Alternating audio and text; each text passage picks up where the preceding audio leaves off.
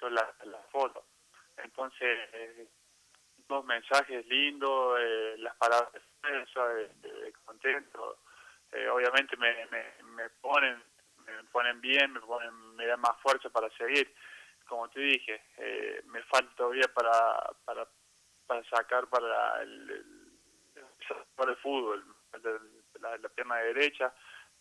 Me falta, bueno, el brazo derecho me queda a mí por mover la mano, pero bueno, ya te digo, la primera vez que vuelvo a una cancha y para mí es todo eso, así que bueno, estoy muy contento.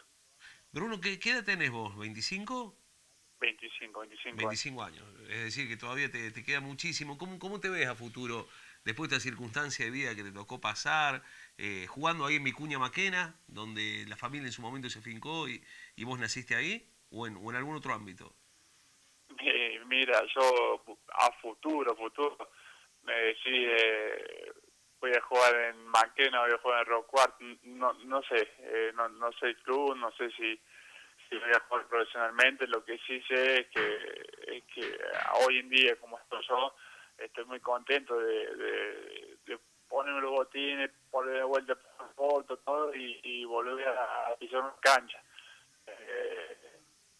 Tanto en mi cabeza estoy a full con rehabilitación, con el estudio también que me quedan los materiales. Entonces el fútbol lo hago porque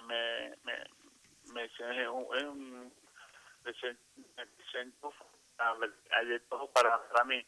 Pero si me preguntas en dónde puedo ver a futuro, que sea, no sé, en cualquier lado, pero que sea por lo menos en fútbol, que sea cualquier club.